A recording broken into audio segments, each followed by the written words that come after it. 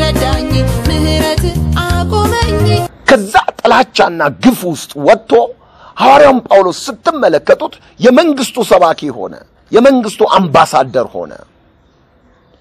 ለዚህ ነው መንግስቱ የምትሰበከው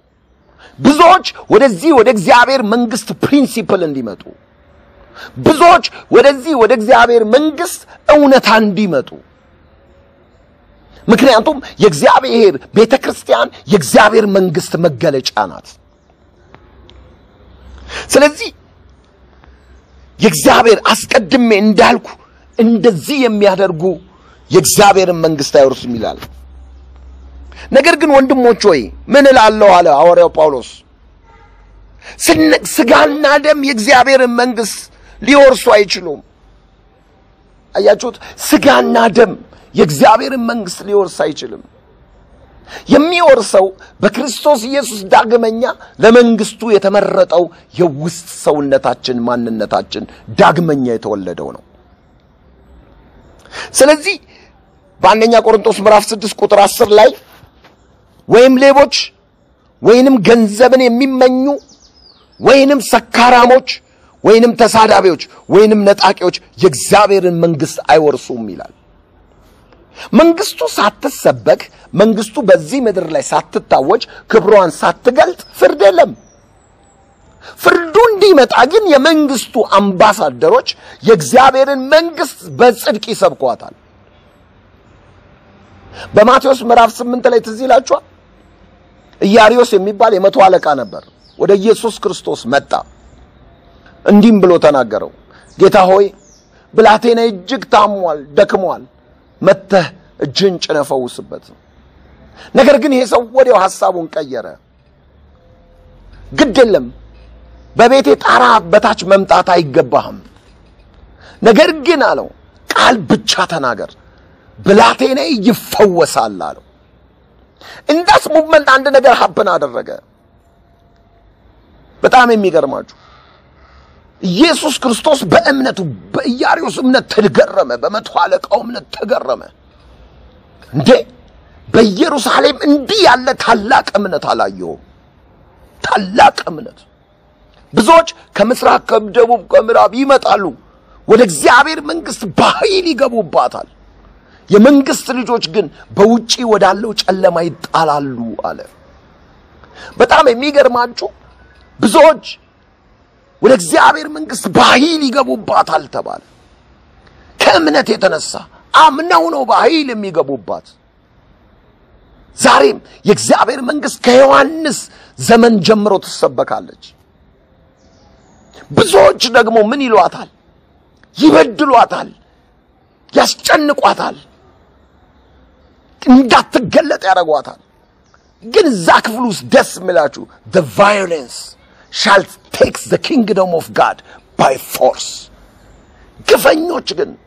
ይናጠቋታል መንግስቱን ይወስዷታል አርነት አይሰጡም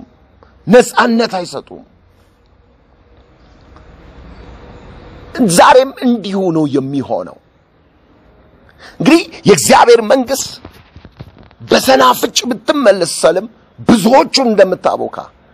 ሊጡ በሙሉ ሴት ያስቀመጠችው እርሾ እንደሚያቦካ በእርሻ ውስጥ ያለው የሰናፍጭ ቅንጣት ስትጣል እንደ እርሾ ያንን አካባቢ የሚጠለልበት ለብዙዎች መጠለያ እንደምታወጣ እንዲሁ ዛሬ የእግዚአብሔር መንግስት ብዙዎች ወደ እርሷ እንዲገቡ በመንግስቱ ውስጥ ተገልጠው የመንግስቱ ሰራተኞች ሆነው እንዲያልፉ ወንዶችና ሴቶች ልጆችን ታስታጠቃለች ምንድነው የሚሰማ ተራ ጴንጤነት ምንድነው የሚሰማችሁ ተራ አማኝ ብዙዎች አገልጋዮች የመንግስቱን እውነት ለብዙዎች ስለማያስተምሯቸው ብዙ አባላቶችና ብዙ ክርስቲያኖች ተልእኮአቸውን ከመንግስቱ ሐሳብ ጋር ያዩትም አንቺ ወያንተ የአሜሪካ አምባሳደር ብትሆን ወደ ተላክበት ሀገር ምን ያህል እንክብካቤና ምን ያህል ስፍራ እንደሚሰጥ ተመልከት ምክንያቱም መንግስት ወክለህ ወደ ኢትዮጵያ መንግስት ስለመጣ መንግስት ወክለህ ወደ ካናዳ ስለሄድክ መንግስት ወክለህ ወደ አረብ ሀገር ስለሄድክ ቦታቸው ስፍራቸው ቦታው ስደተኞችን አይደለም እምላችሁ ስደተኞች መንግስትን አይወክሉ ወገኖች አንድ ሚስጥር ልንገራችሁ መንግስትን ወክሉ የኢትዮጵያ መንግስት ወክሏችሁ በተለያየ ሀገር ባይልካችሁ የሰማዩ መንግስት እግዚአብሔር ግን ወክሏችሁ በዓለም ዙሪያ ባሉ የጨለማ ዓለም ገዢዎች የአመጽ ምድራዊ መንግስታቶች ክፎች ጨለማዎች የዚህ ዓለም ገዢዎች ባለስልጣኖች ላይ ትራመዱ ዘንድ በድል ተሄዱ ዘንድ እግዚአብሔር ይህንን መንግስት ፐርሚት አድርጎላችኋል ጌታ ኢየሱስ ክርስቶስ ቅዱሳንን ሁሉ ለዚህ ለመንግስት ክብር ልኳቸዋል የጌታ ስም ለዘላለም ይባረክ መንግስቱ ጽድቁን ስበኩ በመንግስቱ ሰላም አለ ከኪሳችን አውጥተን በግጥምና በዜማ ምናመጣው ሰላም የለንም ኢየሱስ ጌታ ወይም በማቀንቀን ምናመጣው ሰላም የለንም በመንግስቱ ተልእኮ ውስጥ ያለ ማንንም ሰው የሰናፍጯ ቅንጣት ምንም ማሰራ ቢመስለው አይሳሳት እግዚአብሔር የጽድቅን ሥራ በምድር ላይ ሊሰራ ይወጣል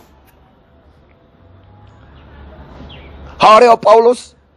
በሐዋርያት ሥራ ምዕራፍ 28 ቁጥር 31 ላይ ማንንም ሳይከለክለው የእግዚአብሔርን መንግስት እየሰበከ ስለ ጌታ ኢየሱስ ክርስቶስ እጅግ ገልጦ ያስተምር ነበር ይላል የሐዋርያው ጳውሎስ ትልቁ ፕሮግራሙ ማንንም ሳይከለክለው የእግዚአብሔርን መንግስት በግልጽ መስበክ ነበር እንደገናስ ስለ ጌታ ኢየሱስ ክርስቶስ እጅግ ገልጦ ያስተምር ነበር የተደፋፈነ ነገር አይደለም ትምርቱ የተገለጠ ብዙዎችን ሊደርስ የሚችል የጽድቅ ቃል ያለበት ትምርት ነበረው በዚሁ በሐዋርያት ሥራ ምዕራፍ 20 ቁጥር 25 ላይ አሁንም እንሆ እኔ የእግዚአብሔርን መንግስት እየሰበኩ በመካከላችሁ የዞርኩ ሁላችሁ ከእንግዲህ ወዲህ ፊቴን እንዳታዩ አውቃለሁና ያለ ሊለያቸው እንኳን ሲል የኖረበትና የቆየበት አቅጣጫ ነው የእግዚአብሔርን መንግስት እየሰበኩ በመካከላችሁ ነበርኩ ይላቸው ነበር ያቺ የእግዚአብሔር መንግስት ስልጣን መንግስቱ ካለ በመንግስቱ ውስጥ ያለ ቅባት አለ በመንግስቱ ውስጥ ያለ ኃይል አለ መቼስ ተቀምጠ ፊልም ለማየት አትቀባም መቼስ ተቀምጠው ለማውራት አትቀባም እግዚአብሔር ለዓላማ ይቀባል አንዱ ሰው የሚገርምን አስተያየት ሰጠኝ ስለ ቅባት ባስተማርኩት ትምህርት ላይ በቃ ምንም አያስፈልገንም ተቀብተ ምን ሰራ የአርሴናልና የማንቸስተር እንኳን ሲያየ ነበር ተቀብተ ምን ሰራ መርካቶ ደርሰ መጣ ተቀምጠ ተንበርክከ ምን ሰራ በመንግስቱ ውስጥ ምን አስተዋጽኦ አደረክ ምንም አስተዋጽኦ አላረክ ተቀብቻለሁ ተባርካለሁ I am blessed I am anointed ተቀብተ ምን ሰራ እንደዛው ተሸማቀት ወጣለ ተሸማቀት ገባለ ለአንድ ሰው እንኳን ወንጌል አልደረስክም የቅባት ያለ አይመስለኝም ፉከራ ግን I am blessed I am anointed I am a commissioner I am the creamer I am ambassador no ከዚህ ያለፈ ነው የመንግስቱ ሥራ በመንግስቱ ሐሳብና ኮንሺየስ ውስጥ ኪንግደም ሜንታሊቲ ውስጥ ካላችሁ እግዚአብሔር በመንግስቱ ውስጥ ያለ ተልእኮ አለ በመንግስቱ ውስጥ ያለ ቅባት አለ በመንግስቱ ውስጥ ያለ እግዚአብሔር ፕሮግራም አለ በመንግስቱ ውስጥ ያለ እግዚአብሔር ቪዥን አለ በመንግስቱ ውስጥ ያለ እግዚአብሔር ፕሮስፐሪቲ አለ ሀብት አለ ብልጥግና አለ ባርኮት አለ ያንን ትካፈላላችሁ ሃሌሉያ ስለዚህ እግዚአብሔር መንግስት በቃል ብቻ አይደለችም በኃይል ናት በመንፈስ ቅዱስ ናት የእግዚአብሔር መንግስት የቃል ጉዳይ ብቻ አይደለችም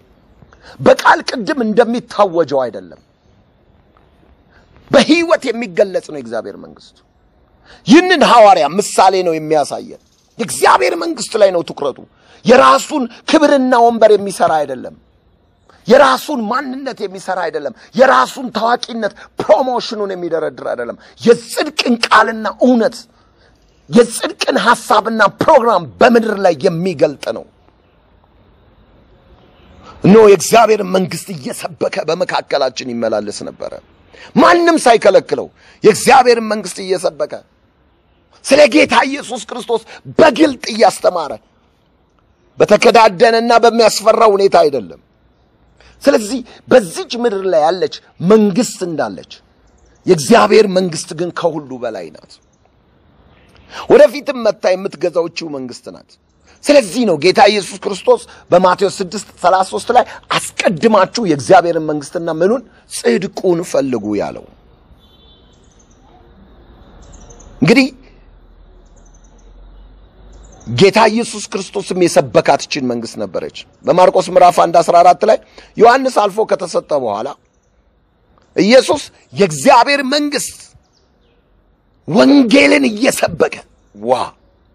ዘመኑ ተፈጸመ፣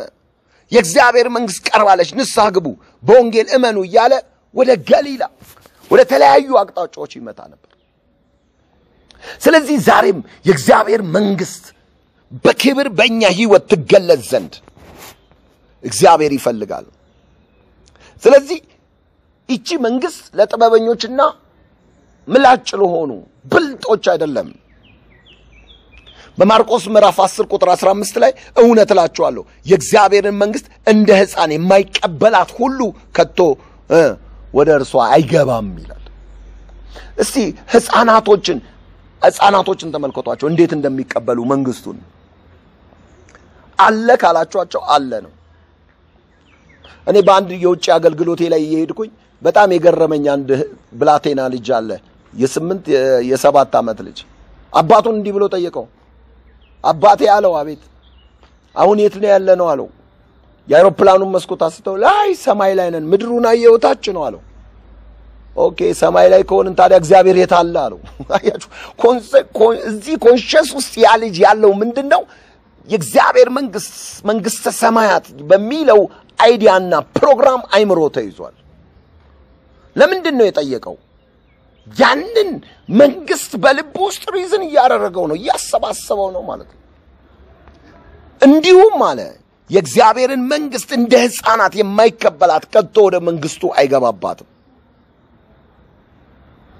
ስለዚህ ዛሬ በሁለተኛው ክፍላችንም ላይ መንግስቱን ሰፋ አድርገናል። ቤተክርስቲያን የእግዚአብሔር መንግስት መገለጫ ናት። ቤተክርስቲያን የእግዚአብሔር መንግስት መገለጫ ናት።